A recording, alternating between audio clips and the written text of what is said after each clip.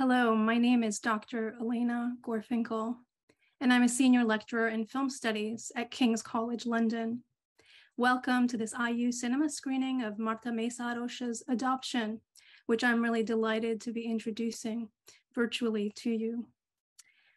Although discussions of output frequently privilege filmmakers whose careers have been bounteous, such assignations, as we may be aware, become really thorny in the case of many women filmmakers who faced many barriers in making films. In histories of women's films in the 1970s, one woman in particular stood out in her seriousness and prolificness, and that is Hungarian filmmaker Márta Mészáros, who was a contemporary of filmmakers like the French Agnes Varda, the Italian Lena Wertmüller, the Czech Vera Chytilova, and the Soviet filmmaker Larisa Shepitko. Mészáros's titanic contribution to Hungarian cinema spanned over 60 films, including 37 documentaries and newsreels, as well as over 25 feature films, in addition to shorts, television projects, and screenwriting credits. Over the course of a 50-year career that spanned the course of state socialism, the fall of the wall, and the aftermaths of Hungary's shift to a market-driven society and incorporation into the European Union, her films are marked by an attunement to the ordinary lives of women caught in the crosshairs of larger historical changes, revolutions, and cataclysms. Her cinema was inflected by her own life's tragedies, which Mészáros molded into on-screen existence. Mészáros was born in 1931 in Budapest, and as a child emigrated to Soviet Kyrgyzstan when her parents relocated there in 1936. Mészáros's father was an avant-garde sculptor, and he was killed in the Stalinist purges around 1938. And her mother, as well, died shortly thereafter. She was rendered an orphan and eventually adopted by a communist functionary from Hungary living in Soviet Russia. She returned to Hungary from Soviet Russia in 1946. As a young adult, she tried to attend film school in Hungary, where she was rejected for being a woman. So she chose to propose study in Moscow at VGIK, the famed film school where Sergei Gerasimov and Alexander Dovzhenko taught. She came back to Hungary with a Muscovite education and began her career in documentary shorts and educational films, where she traveled across the country and also in Romania, making films. Mészáros's experience of being an orphan on the eve of war and in the midst of war infused much of her cinema, as we shall see in the film we're watching today, Adoption. Her characters throughout her films, and in this one in particular, are often lonely, resolute women, molded by abandonment, orphanhood, by the forces of war, revolution, and shifts in state power. Adoption was a critical turning point in Mészáros's career and her broader recognition as a filmmaker beyond Central and Eastern Europe. It was Mészáros's fifth fiction feature, in fact, and she had made several strong films prior to this, including her first film, the 1968 film, The Girl, which dealt with a young adult woman living in the city who seeks out her mother who abandoned her in a small village, as well as the youth culture rock film that is rather experimental called Don't Cry Pretty Girls, which is akin to a Hungarian version of A Hard Day's Night and features a lot of then popular rock bands from Hungary. Adoption was the first Hungarian film entered into the main film competition at the Berlinale, and Mészáros was the first Hungarian and the first woman filmmaker from any country to win the Golden Bear for the film in 1975. The impact of the work led to the international circulation of her films, as well as collaborations beyond Hungary, as actors such as Anna Karina, Marina Vladi, and Delphine Seyrig clamored to work with her. Mészáros herself commented on the impact that the Berlin Award had on her career, quote, "With the Golden Bear, I was able to enter into real filmmaking. I'd become a film director, not a woman who makes films. Fassbinder accepted me, and many others accepted me, Godard and the others. I entered the club not as a woman, but as a filmmaker. Very interesting comments for a woman making films in a kind of primarily male-dominated industry and wanting to be accepted in terms of her cinematic production on her own terms. Mészáros's Adoption, which you are seeing this evening, is a stunning work of maternal melodrama. Ironically, I'm saying this ironically for a film that's about orphans, about the absence of mothers and the difficult path faced to motherhood for some women. It's also a film which is strikingly terse and reserved in how it portrays emotion. So that sense of maternal melodrama is double-edged in how I think you'll experience the film. More than that, this is also a film of faces captured in the flux of their feeling and the mobility of subtle shifts of mood, reflection, and evaluation by her tenderly wrought characters, drawing on the extraordinary performances of Katalin Berek, who plays Kata, and Jongi Vervig, who plays Anna in the main roles. The story concerns Kata, a 43-year-old widowed factory worker who seeks to have a child with her married lover.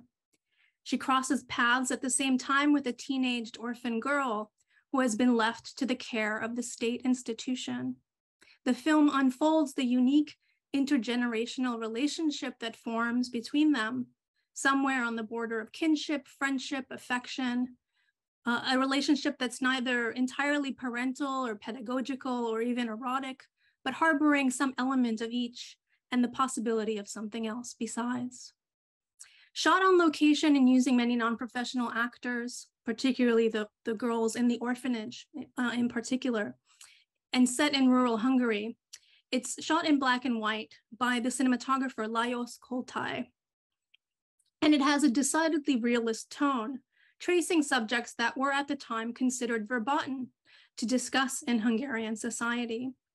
At the time, the subject of orphans and abandoned children was something that official cultural venues were loath to emphasize in this Soviet-aligned state, which argued that women's problems had been resolved by state socialism and the equality it offered on the front of equal labor. But reproductive labor and the double bind that produced, that is mothering, cleaning, all those unremunerated tasks that reserved for women, was the crux of this double bind, unevenly applied. Adoption thus attends to the daily gestures and routines of women's laboring lives, as well as the disappointments of a life that doesn't go as to plan, from the perspective of these two wayward women at the film center of very different ages. Rarely has the cinema given us such a unique representation of women's relationships without the usual bromides or conventions, presenting us with two women who have been worn out and discarded in different ways, but who nevertheless retain their independent spirit and determined idiosyncrasies. Kata, played brilliantly by Katalin Berek, has a style of acting that is stunning in its subtlety of expression and inward directed emotion, as you'll see. This oddly did not sit well with Hungarian audiences at the time, who thought her performance was unsympathetic or just bad acting. But her unsentimental portrayal of this overlooked ordinary woman who seeks some path towards fulfillment and equanimity through motherhood was very much in line with Mészáros's interest in non-demonstrative, non-theatricalized acting and aesthetics. Mészáros would frequently note that with the, quote, obstinacy of a mule, she doggedly returned to the subject of women who assert their own autonomy and expressivity. In one interview, she articulates some of her rationale. She says, in my films, I try to portray interesting women, not geniuses, but interesting women. There was a time when I was going to make a film on Marie Curie, but I've never been able to do this because Marie Curie was a genius. I couldn't portray a woman with Marie Curie's brain because it would be impossible to understand her from within. So rather than presenting geniuses, she states elsewhere that, quote, in my films, as a matter of fact, I tell banal, commonplace stories, and in them, the leads are invariably women.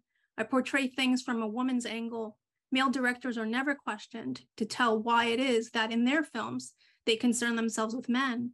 If Andrei Vajda chooses to make a works manager the center of his film's story, why, that's only natural. That is his problem. That's what interests him. Yet it is always asked of me why I choose women for my films.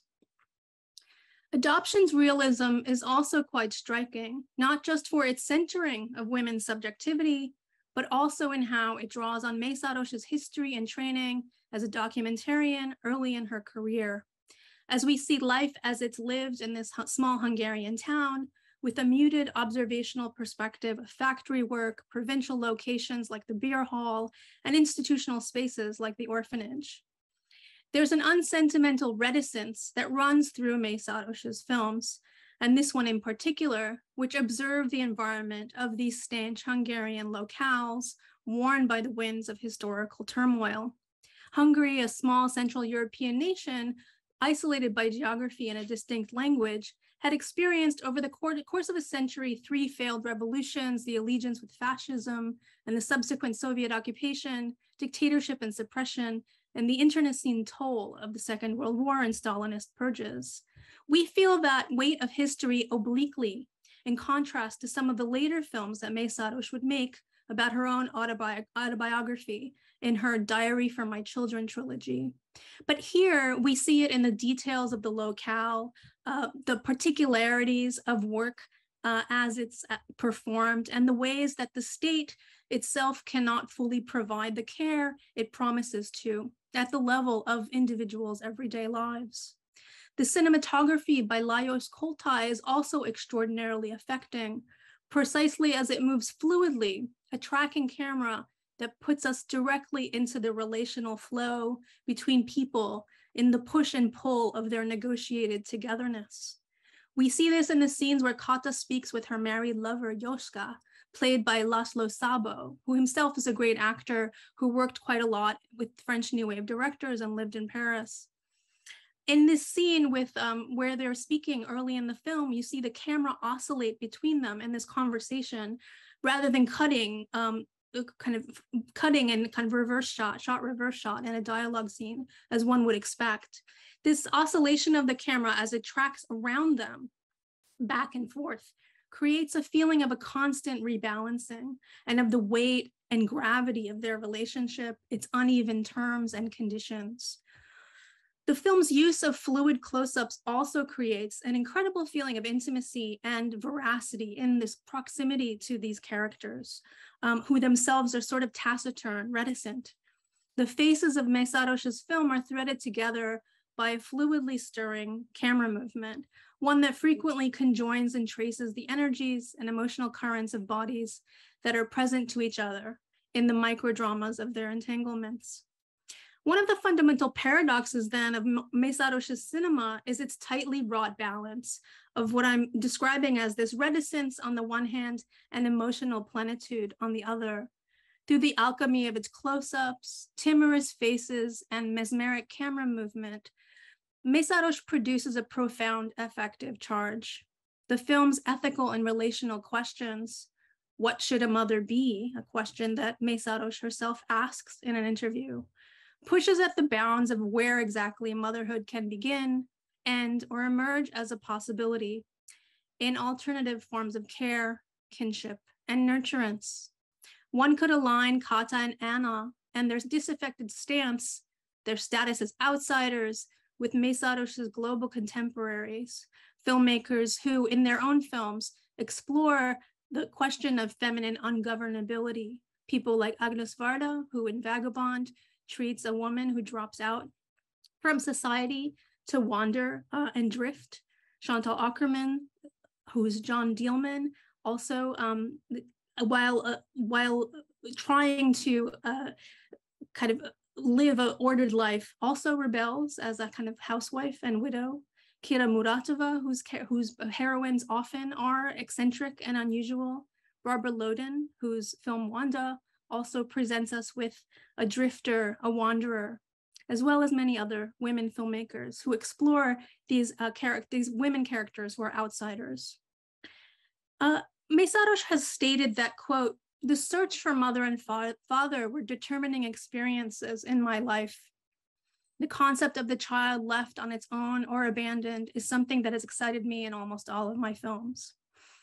In this film, adoption, orphanhood for Mészáros is also a way of exploring women who find their own ways to breathe to the beat of their own peculiarity, their own dissidence and independence. A final statement from Mészáros is something I'll leave you with, who suggests something considering how her cinema is a women's cinema.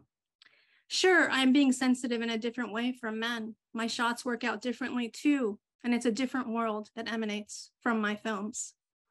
With that thought in mind, I hope you enjoy watching this beautiful film. Thank you.